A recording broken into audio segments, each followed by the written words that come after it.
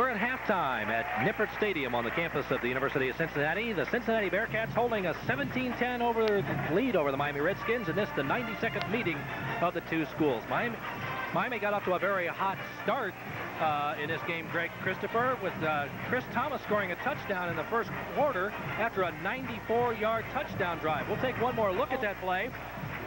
Watch Thomas here as he skirts the right side. He had scored a touchdown the previous play, but that was an offside. So that was the end of that. Now we come back as McCoy took his team downfield at the end of the first quarter. A 19-yard scoring pass here to Davis, Bill Davis, right at the goal line. He gets nailed by Sheldon White, but gets in anyway. And then the other touchdown on the ground by Tackett, the backup tailback, from 4 yards out. We also had field goals by Insulaco of UC from 27 yards out, and a record-setting 53-yarder by Gary Gussman from Miami to give us that 17-10 halftime score. Now, UC, Greg, as we can see, really dominated things in that first half. The key stat to look at on this screen is at the bottom of the left-hand corner. Look how much time Miami had the ball. Look how UC dominated it. They kept the ball for almost 9 minutes longer than Miami did. McCoy, keep in mind, had about 380 yards or something in that nature coming into tonight's ball game.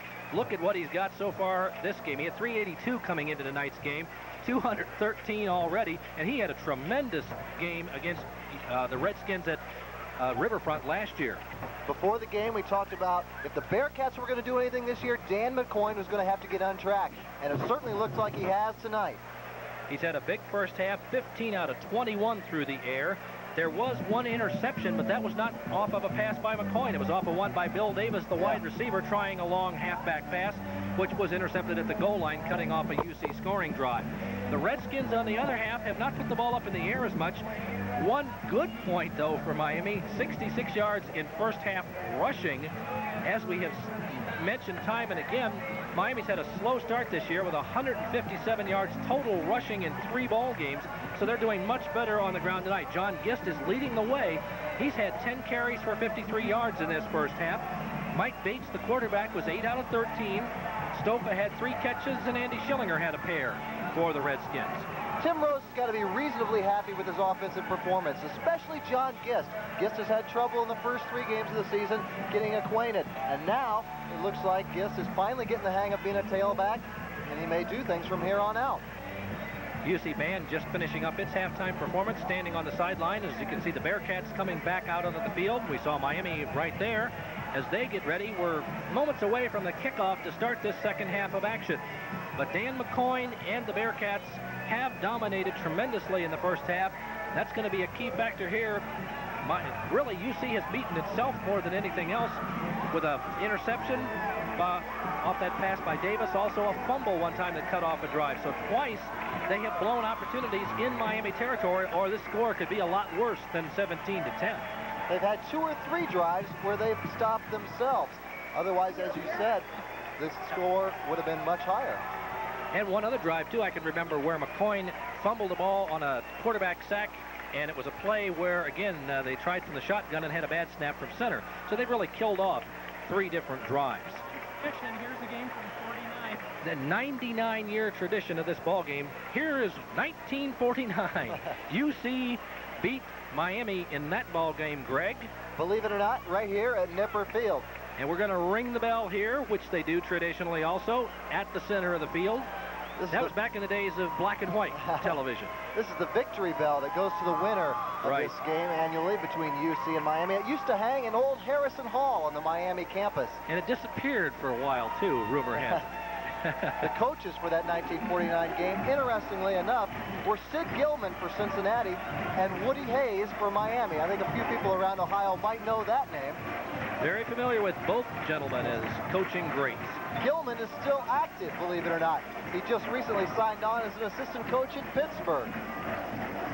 And, of course, Woody Hayes, who died earlier this year, was honored at Ohio State's first home game recently also. But he, of course, was a coach at Miami years ago. So the Redskins are back on the field getting ready for this second half kickoff. They trail UC by 7 points. We saw those differences in the halftime stats, and if Miami wants to get it back, they've got to cut down the time of possession of UC if they want to win this ball game here in the second half. Again, Miami got off to a good start with that long touchdown march its first time.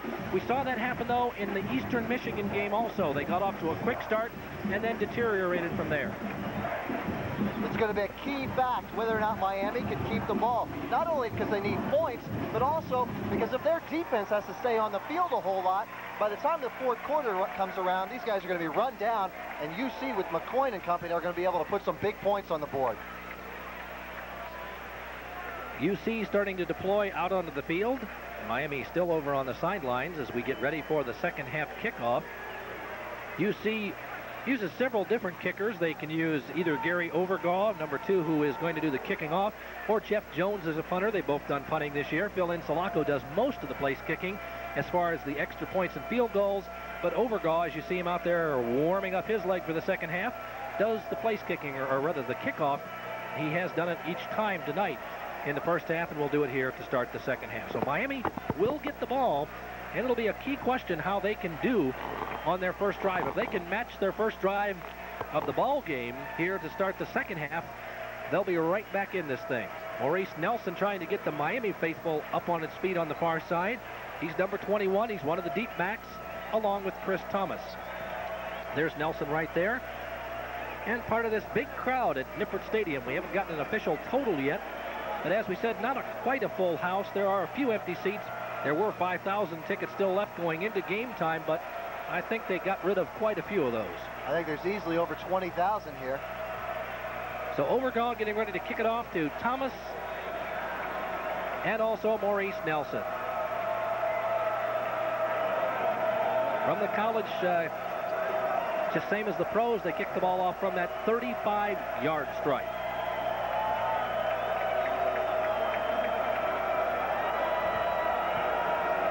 UC faithful making lots of noise as Overgaw moves into the ball and drills it down to Nelson at the 4. Big wedge up the middle, spins it out to the outside.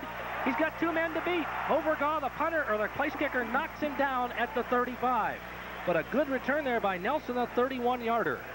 Nelson and Thomas back there are a double deep threat for the Redskins. Nelson was one of only 11 freshmen to go to the California Bowl with the Redskins last year. Well, watch it here. He starts into the wedge, then sees daylight to the outside, cuts it out right here. He's got a couple of men to beat, including Terry Noble, who comes up there along with Overgaw. Noble hits him, and then Overgaw finishes him off. But it's 1st and 10 at the 35 for Miami. Great field position for our second half of action. Here's the pitch back. Costello. Good gain on first down of 4 or 5 yards. Mike Kelly was up there. Stewart also came up. Mike Bates is coming out of the field.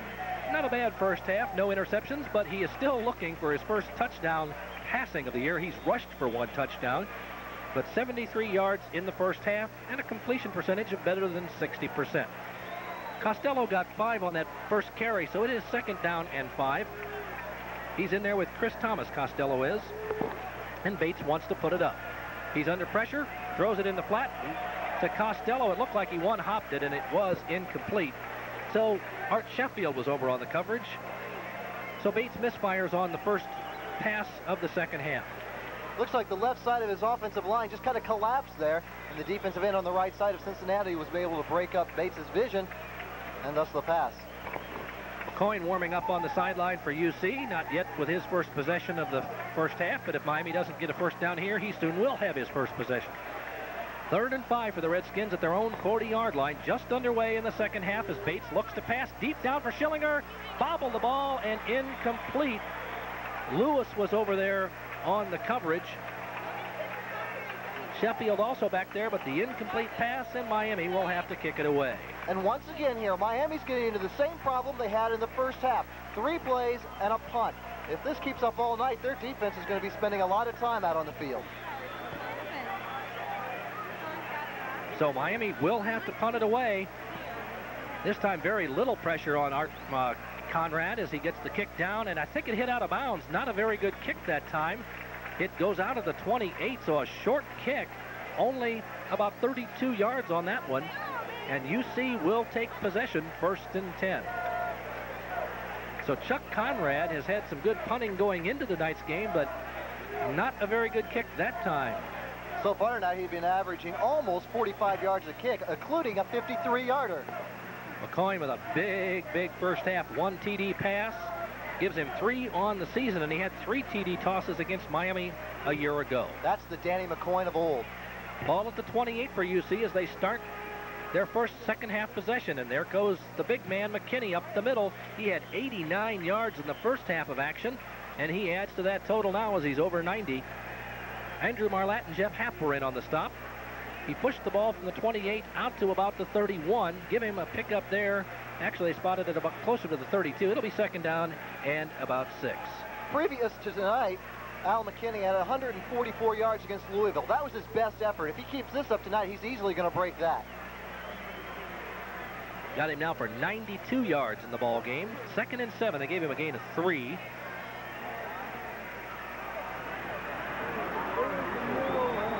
Right up the middle to Leonard Pry, the fullback. He bruises a couple of defenders and gets a couple. Pete Mather in there. There's a UC fan. He's excited about the game. Rather young fan here for tonight's action. Pry only got a couple out of that. Pushed it up to the 33, so it is 3rd down and about 5 yards to go. Pete Mather has had 3 tackles on tonight, been in on 3 tackles. It's 3rd down now and 5 yards to go. Coming down to the 13-minute mark of the 3rd quarter with UC leading Miami 17-10. Roosevelt Mukes, one of the wide receivers, flanked out to the near side. And here comes McCoy to pass. Under a little pressure, gets it behind Mukes that time. A bad pass, one of the few that he's thrown tonight.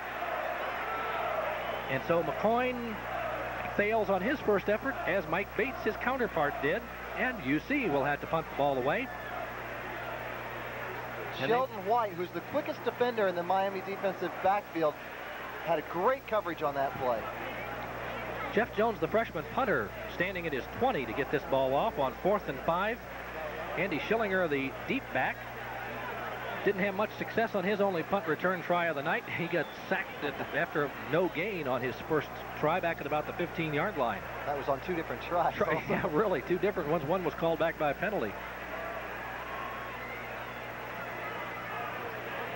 Miami trying to get through to block it. They don't. Good kick. Schillinger back to about his 22. Looking for room, and he's having trouble. He's giving ground, and he loses about 4. He just is having nobody back there. They're trying to go after the kick, leaving him all by himself, and he lost about 3 yards. Schillinger came up limping on that play, and he's kneeling down over on the bench there. Not good news for Miami Redskin fans. I don't know if it's just a leg cramp or the knee. We'll see where he's hit. If we can pick it up on the replay. He breaks it one way, then tries to reverse field, and there's a defender waiting right there for him, 2 or 3 as a matter of fact. He's horse-collared. Can't see what happened exactly, but Miami has the ball at its own 19. Bates wants to pass. Swing pass to Gist. Good running room all the way up to the 27-yard line for John Gist.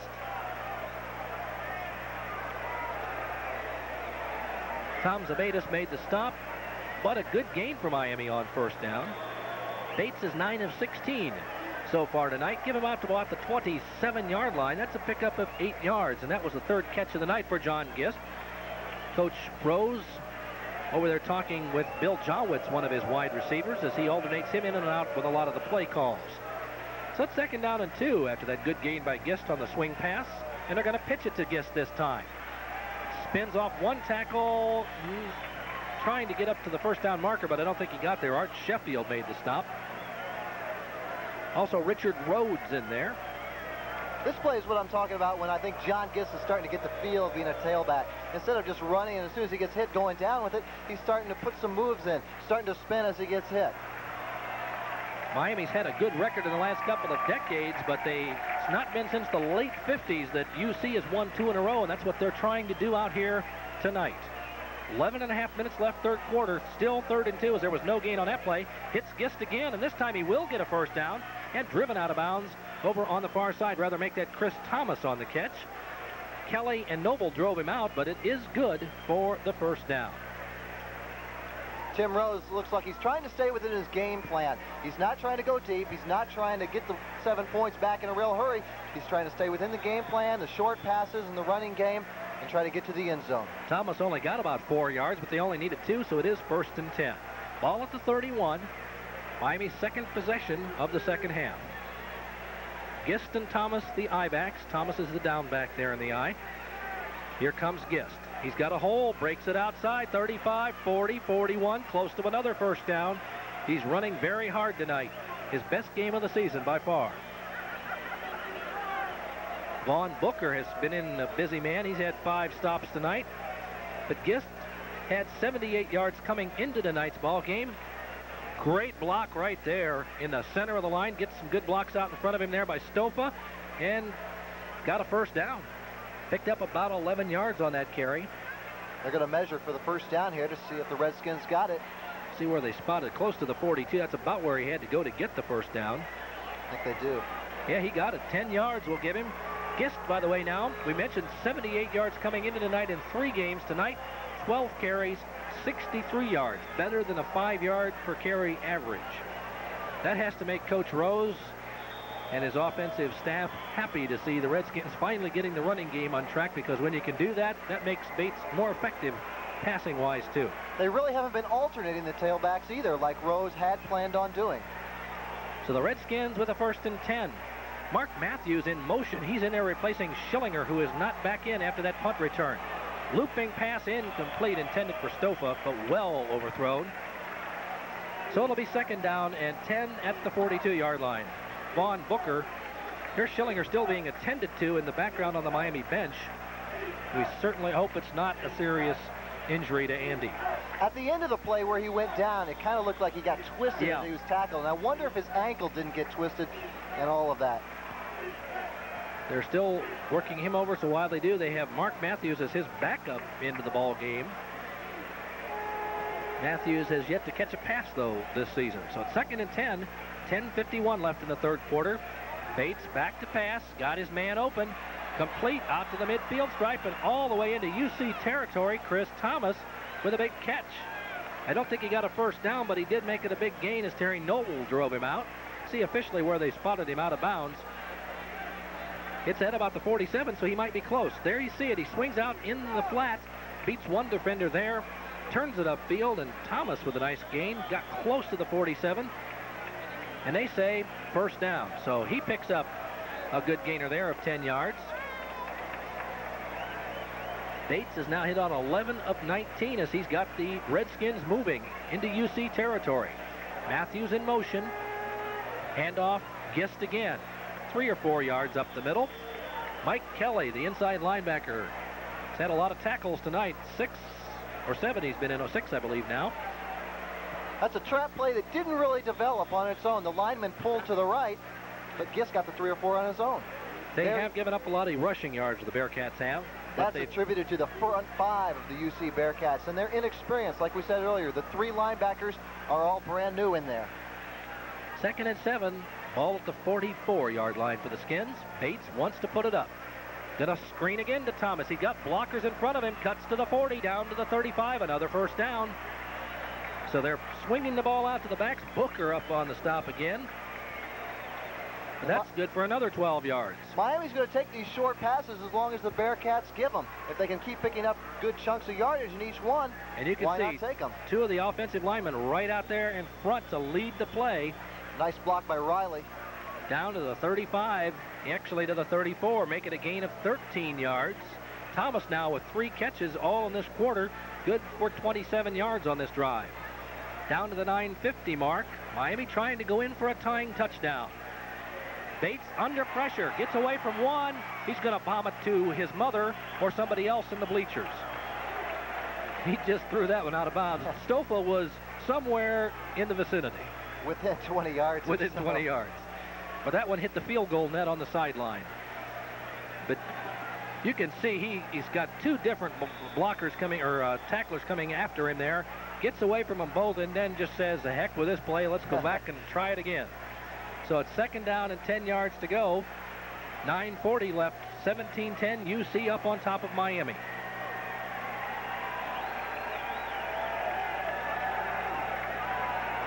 Bates looking, got a man, first down. He hits Glenn Huffman, the tight end, his first catch of the night. At about the 22, should be enough for another first down. John Lewis got him. Miami has 3 tight ends that they like to use: Fumi, Huffman, and Kuzan. Of the 3, Huffman and Fumi are used as pass-catching tight ends, and Kuzan is more the blocking type. He got about 12 on that play, and now Miami's drive has reached the 22-yard line. They started back at around their own 19, so this has been a great drive. It gives the defense a rest. That's true.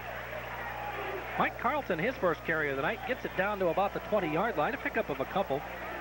So Carlton getting a little bit of action, giving some of the other regulars a little bit of a breather. So Carlton gets 2. Rob Leshnak comes in to make the stop at the 20, second down and 8. Carlton's from Buffalo Bill territory, Orchard Park, New York. And he only carried the ball 3 times all of last year. Second down and 8 for the Redskins. They are at the UC 20, definitely in Gary Gussman field goal range, but they need a touchdown to tie it up here, along with a Gussman extra point. Here comes the pitch to Gist. He's got a lot of blockers. 15, 10, 5, goodbye. John Gist, a 20-yard scamper for a touchdown. Down on the field, it looks like Kuzan, the blocker, was hurt, the tight end, but he gets up very slowly, but Art Sheffield tried to make the stop. Gist, boy, he had an escort and a half on that play. It looked like he had all 11 Miami people out in front of him. Well, how can you not help but score with something like this coming at the UC defense? A thundering herd thrown at him and all the way in for the score. Sheffield made the diving try for the stop too late. If Gussman connects, it's a tie ball game. There it is. It's blocked. Gussman's point string is finally over. It ends right there, and at a most inopportune time.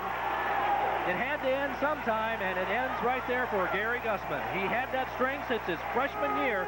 Kelly apparently blocked it. It was just the front line blocking that collapsed. And Gussman's streak wasn't just all by himself. That's a team effort the whole way. And here we'll see how it breaks down. Well, that leaves Miami still trailing by 1 point. John Gist with a beautiful 20-yard run, but the extra point was blocked. We'll check that streak and see what it ended at. We'll have to double-check the number. But the string is over there. You can see it. It's tipped, and it goes up in the air and off to the side, and well short. So it's 17-16 UC, and there comes Gary Gussman, and he's got to be a bit dejected. I know he wanted to leave Miami with a perfect record and keep that streak alive, but it finally comes to an end tonight. Through Miami University's Alumni Association, you can get a copy of this year's highlight tape. Plus, we've got highlight tapes from last year, a limited number available, so call the alumni office if you're interested. 8:33 to go in this third quarter. Miami trailing by a point now, and Gary Gussman will boom it on. Nice kick to the far side of the field. Hunter over there to the 9-yard line. He had a good return last time, going to cut it back. He gets around Korn, gets around another tackler, up to the 20, up to the 25. Boy, he is hard to bring down.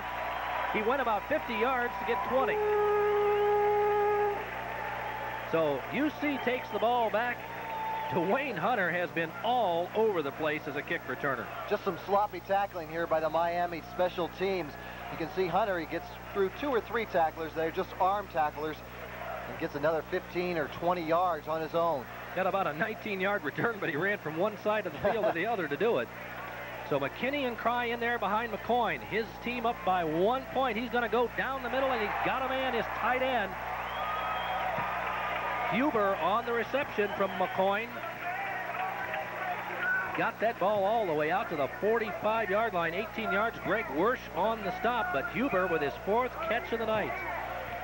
He and Sanders each with 4 receptions now. McCoyne really looks like he's getting his confidence back. And a Danny McCoyne that's got his confidence is definitely a dangerous quarterback. See if that blocked extra point fires up the UCers. They have 1st and 10. He wants a bomb here. He's got his man Sanders at the 35. First down.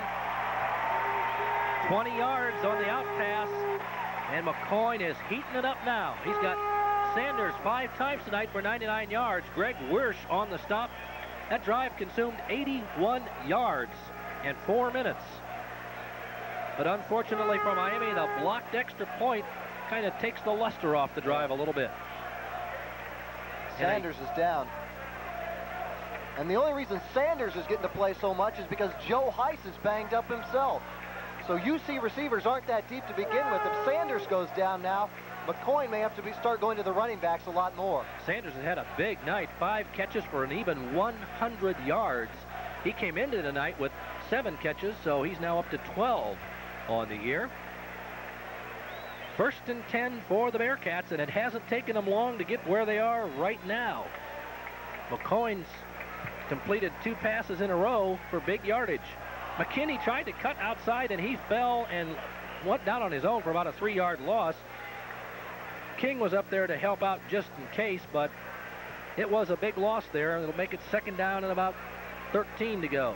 He had the right idea. He had a lot of turf in front of him, but just couldn't keep his feet. Loss of 3, 2nd and 13. 7.5 minutes left, 3rd quarter. Miami trails UC 17-16.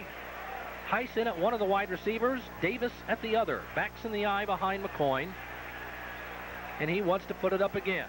Got some pressure coming from the outside, gets away from one tackler, still looking. He is bottled up and throws incomplete, threw it behind McKinney, and he's lucky to get that ball away.